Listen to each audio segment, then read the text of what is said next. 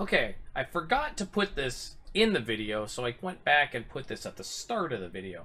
So for Chaos Stars, you're going to need a Chaos Orb. I can't believe I forgot to explain where you can acquire these things. So they are going to drop in higher level maps, and specifically against bosses. You're going to most likely find them against, what are they called? Authority bosses, okay? As well as bosses in tier 11 maps, which are also authority bosses, and any of the key maps, with a focus on the Serpens map. Serpens is drastically increased chance at any difficulty to drop a Chaos Star, and I'm not sure what the monster level is for them to start dropping, like 7, 8, 9, whatever the number is. But obviously, the higher you can do, the better. So that's where you're going to get your Chaos Stars. Anyways, we're going to hand it off to previous me for the actual rest of the video. Hey guys, and welcome to my Chaos Star explanation. Now, again, with all of my videos, I'd like to start up front saying I don't know everything there is to know about this particular mechanic. This is a dummies guide. It's meant for the basic person to get a rough idea how the mechanic works so that they can start making use of it. If I make mistakes in this video, you will find them in the, or corrections you will find in the description below. But for now, let's get into it. Okay, so a Chaos Star, if you don't already know, is a piece of gear. Okay, as you have your charms, there is the center slot. It is particularly useful in getting your blessing effects, which are very, very powerful. And generally, you are going to be trying to get 2 of them. Okay, so a main one and a secondary one up to 140, so you can get their maximum blessing. Whatever you're aiming for, using a star is going to be a great way to get this. Now, there are a few different kinds of the stars. Okay, there are tier 4 and tier 6, and I'm going to start with those, and they are exactly what they sound like. They can use any charms up to level 4 or level 6 to make them. You need 6 to make one, so if I put this in, I would need to put 1 of each spot in. They don't have to be up to that level. They can be lower, but ideally you want to use a full amount of 1 to try and get the maximum amount so that you can make your thing get up to 140. Each charm put in is going to give it a certain amount of blessing. So if you use all of one type, it's going to give you all that blessing as a bonus. If you use 2, you can split them, and doing this, you can end up with some really powerful stuff. I'll go back to mine for a second. So mine does not have a full Cathsor's blessing. Mine has 2 Cathsor and 4 Akuben, and then it's blessed from the charm slots. If you don't know about charm slots, wait till I do my charm slot video, because that'll be coming up very soon as well. So that helps me get to my 140, doing the split like that. But generally, if you're working or starting out with a Chaos Orb level 4 or a 6 to make your Chaos Star, you're generally just going to be putting all of one type in. Now, when you put them in, you are going to be given things from the charms are going to go onto the star as well. There's also a tier 3 star, but it doesn't carry over the any of the abilities or the options, sorry, from your charms. It's only 4 and 6. 3, I think you get for free for completing 10 or something now. I don't know. It's been a while. But this is for the higher level stuff. So as you put them in, you'll get your blessing, and it's going to pick randomly from the options on your charms prefixes and suffixes to add to the Chaos Star. Now, I don't know for sure, but I'm fairly confident you can only get 1 prefix and 1 suffix.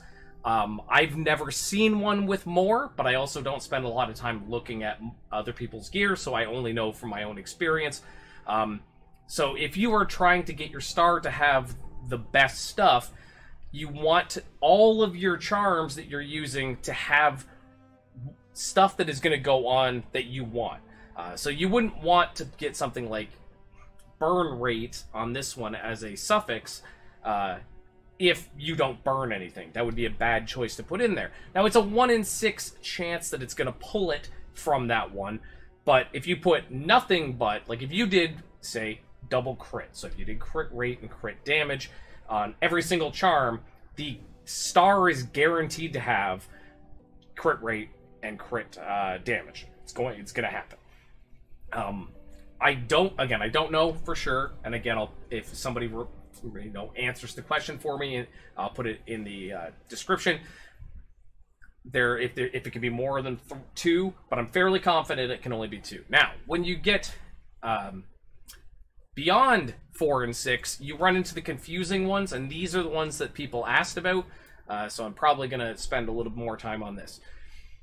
Certain Chaos 7s, 8s, and 9s will have these red options on them. Okay, so if you look, instead of just having white, this will have red down here. Now, what these are is certain ones are going to force you to use certain types of charms. Okay, so in this case, you have to put a Sefdar in the charm, or it's not going to give you what you want.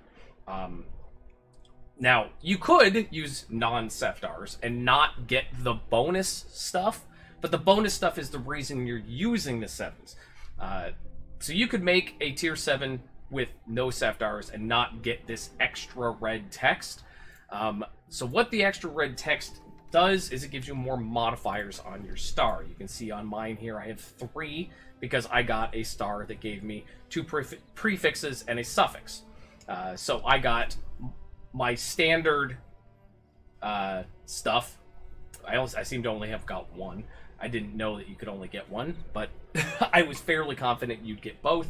But I used bad stuff for this. So these are where the red text comes in, and these are what make these things really powerful, 7s, 8s, and 9s. So if you use a... Okay, hold on, where was that one I was using? Let's use this Boreal, because it doesn't matter. If you put a Boreal charm in, okay, then that means it's going to choose one of the options on it and give you 80% of that value as an extra thing, that red text. You can get ones that have up to 3. I think on Reg you can only get 2, as far as I know. Or 1, sorry. It looks like only 1. 8s and 9s will have 2 or more.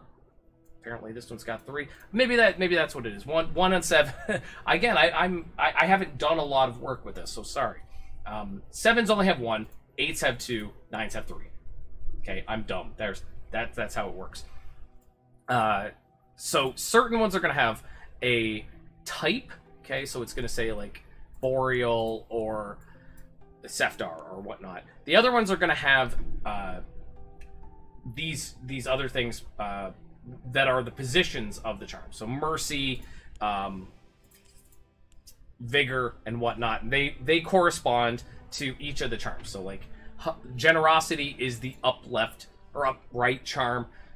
Mercy is the down charm. So as you build your charm, keep in mind that your red text extra thing you're going to get is going to be from this.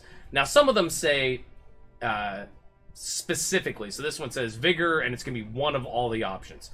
Some of them say, let's see if I can find one. Okay, so like this one. From the Harmony charm, okay, so the up charm, this is going to pick specifically the suffix and give you that value at 70%.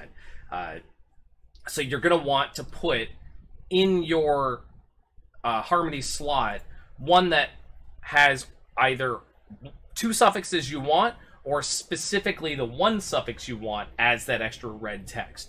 You still have to follow all the rules of, with your charm, you want to put all the stuff that you want. You want it to be the best possible slots for all the charms, but keeping in mind that that specific charm slot is going to give you that extra red text, again, which is the good stuff. and that's pretty much it for everything I know about it. I even just learned some stuff here myself. I hope this helps beginners get farther. And again, if you are someone who actually knows what you're talking about and want to yell at me, feel free to do so in the comments, because I would love to learn the information for myself and pass it on to others. Anyways, guys, good luck out there, and I hope you get your T9 stars soon.